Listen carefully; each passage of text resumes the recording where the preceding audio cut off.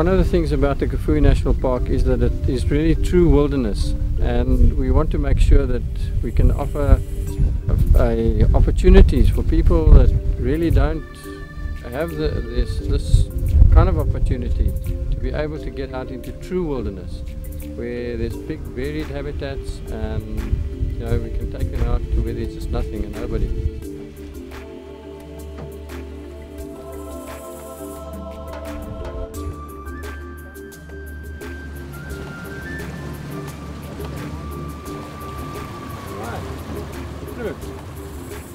We want to try to work with the local communities as much as we possibly can, and try to get them to appreciate the value of the resources that they have at their fingertips, and that they can get involved in tourism. The local people really, many of them have actually been moved out of the park.